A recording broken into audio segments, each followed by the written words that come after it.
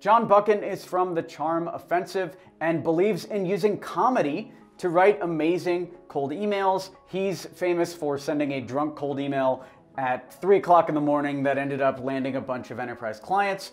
And I wanted to have him on to talk about his strategy, what he's doing on Facebook with the Facebook group, and get some more info on Charm Offensive. So if that sounds interesting to you, you're gonna love today's interview. Let's go.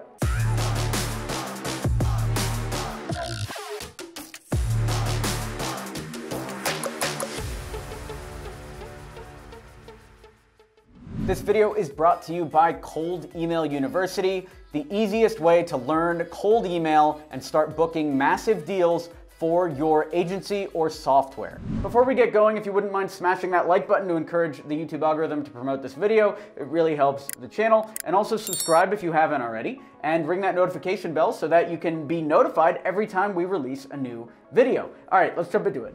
I wanted to talk to you mostly because I'm doing this new thing where I'm doing like a community over competition thing, meaning I was talking to a bunch of these cold email guys and I realized I don't think we all hate each other, but we all feel like we can't share each other's work or talk about each other or talk to each other because what we're selling is so similar. So I'm taking more of a new approach, which is like, let's get everyone together. You know, I had you on, now I had Cold Email Wizard on here, like everyone's coming together. I had Guillermo, who runs Lemlist, on here a little while ago. I like him. He's a good, great guy. Yeah, he's amazing. So yeah, I mean, it's great to talk. I'm actually really interested, and I think our audience would love your general approach. So can we start with the drunk cold email story? Yeah, like, definitely. What's the background for anyone who hasn't heard about you before? Yeah, I was going to suggest that would be a good title for the video. Probably it's always worked. So yeah, drunk cold email. I used to work at digital marketing agencies. When I moved to London in 2006, and I went on lots of sales pitches, so I knew how to close deals, but I didn't know how to open them. So I started my own agency with my brother in 2010, and for about a year everything was great, but then we lost 3 clients, I had staff to payroll to meet, and I didn't know how to deal with that at the time. I dealt with that in the only mature way I knew how, and I got blind drunk and decided to write the most absurd cold email I could come up with, because I knew what other people were sending, because even though I ran a digital marketing agency, I would get cold emails offering me digital marketing because the people's targeting was not probably the best. So I just thought, what's the most different? I can't remember much about that night, but I remember thinking, what's the most different thing I can send? And I wrote the drunk cold email, and in the morning I was still tipsy enough to think it was a wise idea to send this completely irreverent email to senior decision makers at some of the world's largest brands. And then to my amazement, it worked. I got responses that said things like, I never replied to cold emails, but I had to reply to yours, or I've not replied to an unsolicited approach in 19 years, but I had to reply to yours. And my personal favorite, which was just succinctly said, my colleague forwarded me your spam email and we would like to meet you to discuss opportunities, which I just think is a great response. And then I realized every time I sent this email, the same thing would happen, gushing responses and offers of sales calls and meetings. And then I realized we won our first gargantuan client, Symantec. It was the most money I'd ever seen. And we had to get PR coverage for them. And their PR department either had done nothing or had just sent generic press releases. So our content needed to get published by big websites, or they told us, you know, we're not going to stick with you for more than a quarter. So I went into the office on a Saturday and sent a similar email to the editor of VentureBeat, and we got them featured in VentureBeat, the infographic we made, and then loads of other sites covered it. And that's when I realized, oh, you can use this style of writing, this irreverent style of writing, this disarming candor approach for any request that you've got in business, any kind of cold pitching. And I used it to get people to events, to get my friends as many job interviews, even if they've not worked in the profession before. Then later, when I started the Charm Offensive group in 2017, March 2017, I used it to get myself on loads of podcasts because I needed to build an audience. I hadn't got any money. And that helped me grow my audience. And now I used to collect the screenshots of these gushing responses to cold emails. What I love about that is, or I love basically everything about what you just said. But one of the big things is we approach cold email in a very similar way from different styles, meaning just the usefulness of cold email. Like I kind of see it as like, it's the great leveler, Doesn't matter if you're in an African country, or it doesn't even matter if you're in India. Doesn't matter if you have a background in whatever. You can meet with whoever you want and do whatever you want. It's free. Yeah, and it's free. And it's totally free. Yeah. I saw a great meme the other day. Someone posted it in the... Actually, it was yours. What I'm talking about. It was your meme. Sorry. I've come up with a amazing client generation system, and then the one underneath. You know, you can just email them, right? That was brilliant.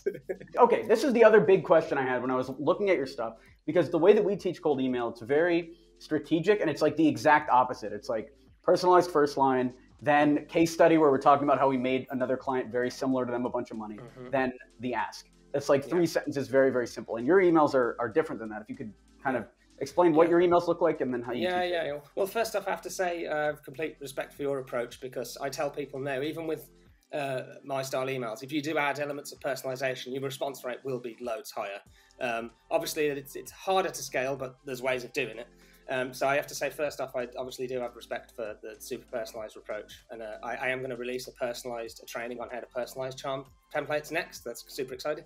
But my approach, the reason why it works, and I will confess, when I first sent those emails, I didn't personalize anything other than their first name. Then when I did the letters, it was the name and then address. So the reason they work is, especially at the time I was sending cold emails, everyone else was sending the same stuff. And if you Google best cold email template, there's loads of assumptions like CEOs are busy, they only read 3 lines, and they just look formulaic and boring. And it's like, no one speaks like that. Of course people switch off. So if everyone is sending emails like that, or LinkedIn direct messages or letters or whatever the medium is, you're going to blend in. And I learned from a guy called Dave Trott, who's a big television advertising guy. If you're doing exactly the same as everyone else, no one's going to remember your ad. And you've got to be memorable, and you've got to stand out. So the first line of that drunk cold email is, greetings, Joe. You've never heard of me. Hi, I'm John. I got your details from a list. Gasp. But hey, at least you're list worthy. That's worth something, right? So instead of the thing, that's something no one would really admit, generally, that you bought their data from a list. It's like, you avoid that topic whatsoever. No, I mention it in the first line and then compliment them that, well, you've kind of made it in a way to be on such a list. You must be quite important. There's a kind of a light-hearted compliment. So that gets people to read the next line. And especially if they're smiling or smirking after reading that, people are going to be more, it's going to ingratiate yourself to people, that refreshing honesty, that it gives the rest of your email more credibility. So Warren Buffett starts his presentations with the worst news he has. And the reason he does that is, A, it's probably the right thing to do, but B, it gives everything else, the good news, more credibility. And that's the similar thing with this. So as well as being humorous and funny and making people smile, it's also the refreshing honesty. You appear more credible. And there are studies on the intersection of humor and persuasion and humor and advertising, which I looked at. Some of them are quite old, but there are things that are true, like self-effacing humor makes the source appear more credible. Humor is like physical attractiveness. If you've got that, people assume other positive traits in you. And also, people are less likely to disagree with a persuasive message if they're in a good mood when they're looking at it. And if you've just made them smile or smirk, they're in a good mood. So my email starts with a funny line, then there'll be a slight pitch, and then there'll be another funny line, and then there'll be a slight pitch. And it's like you're keeping them reading it, and while they're reading it, they're smirking, smiling, and laughing out loud. And they're more likely to reply and also say nice things when they reply. And that's some of the methodology behind the emails. The other thing is I still have not read a full book on copywriting.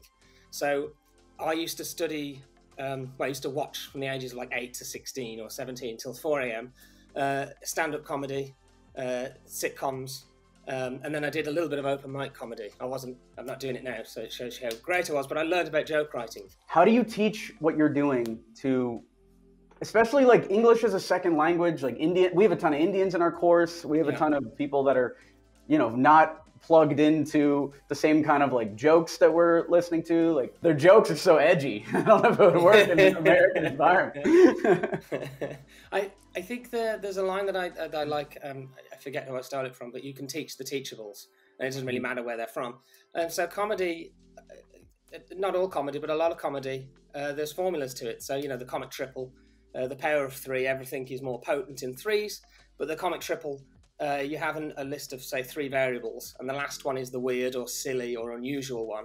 So an example here is, now this isn't laugh out loud stand-up comedian funny, but in the context of a business email, it's unusual and we'll get a smile. I said, if you agree to chat with me about your digital marketing needs, I will take you for coffee or lunch or tequila shots and promise to be somewhat entertaining. If you're lucky, I may even wear a top hat.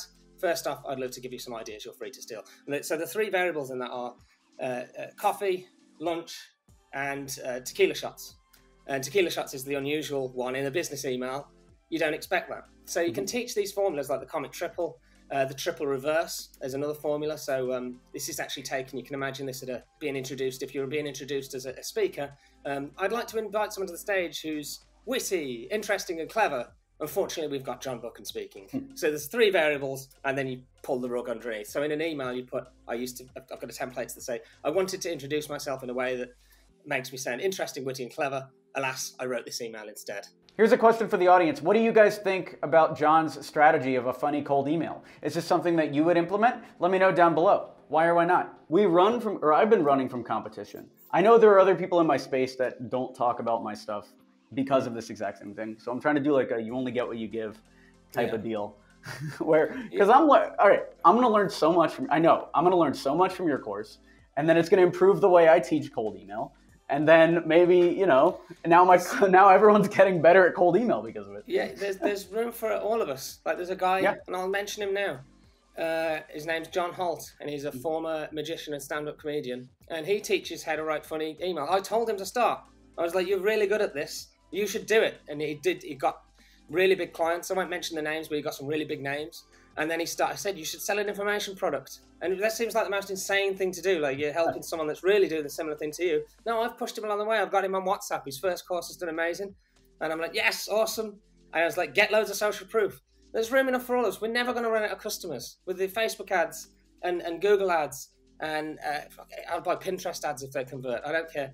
We're never going to run out of customers. There's room for all of us. So, and I think it's encouraging make sense to be protectionist. Well, it's encouraging also the growth of the customer. So for instance, someone is in Email 10K, someone's in our course, and it might even be called something different by the time the user's watching this, who knows. But somebody's in our course, they're learning this specific style of email. Yeah. Why can't they learn comedy too?